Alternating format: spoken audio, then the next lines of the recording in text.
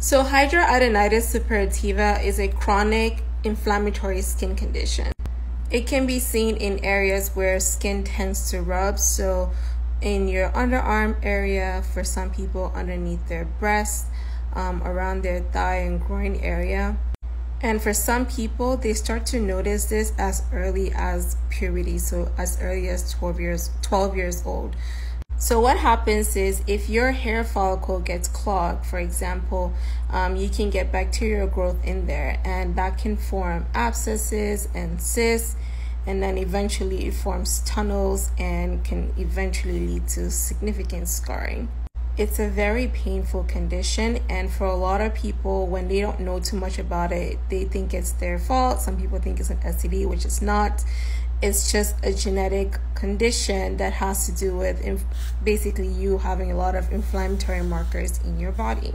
It's also associated with insulin resistance, PCOS, sometimes endometriosis, or it can be seen in people who are overweight, but I've also seen it in patients who are very, very healthy and slim, and they just genetically are predisposed to it. For my patients, I always recommend that they get laser hair removal because we know that hair plays a critical role in this condition. So if you can remove the hair, then you're not going to give your body a chance to have an inflammatory response to it to then lead to an infection and cause more problems. But it's also important to make sure that your diet is really good and clean. So no processed foods, no excess sugars. Basically, I would say for these patients, I'm not a big fan of keto, but I think if you do a ketogenic diet properly, this is a good option for you, or intermittent fasting, because the goal is to decrease as much insulin as possible because most of these patients have insulin resistance. But yeah, laser hair removal is a good way to manage this. There are medications that are being used right now for it, but not everybody can afford these medications.